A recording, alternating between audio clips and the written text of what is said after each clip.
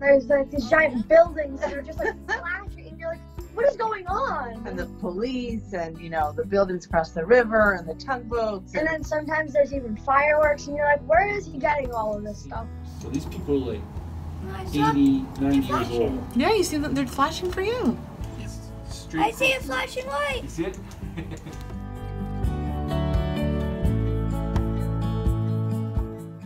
One night when I was visiting a young patient I'd gotten to know over a course of weeks, and we knew that he was being discharged the next day. So I said, do me a favor, look out the window just after I leave and wait for a signal from me. I'm going to turn my bike around and shine a light back at you. Just one more goodbye. I want you to know I'm still going to be connected to you.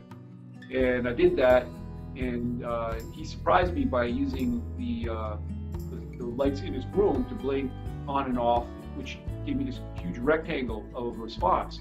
And I suddenly thought, might be onto something here.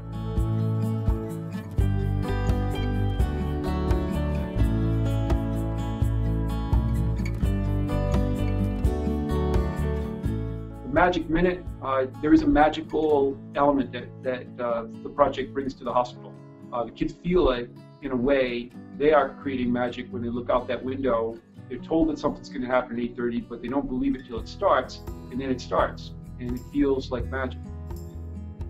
It's just really cool to know that people are just saying like, good night to you, and like, know that like, you're there and you're fighting. Like at the end of the day, even like, after like chemo, like a big round of chemo and stuff like that, you may be tired, like you may not feel like you can like push through anymore, and then at that certain time it just like all comes back to you.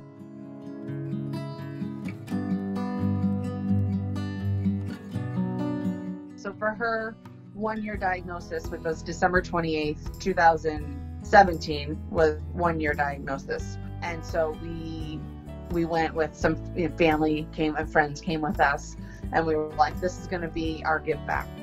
When you're on the inside of the hospital and you're receiving that love, and then to be on the outside and kind of projecting the love, it's hard to put into words, but it really is so, you know what you're giving, I guess, when you're on the other side. When you're on that river, you're outside of the hospital and you're shining your light in. You could just be giving someone that little piece that they needed to finish the day. And so it's really such a special little moment in time.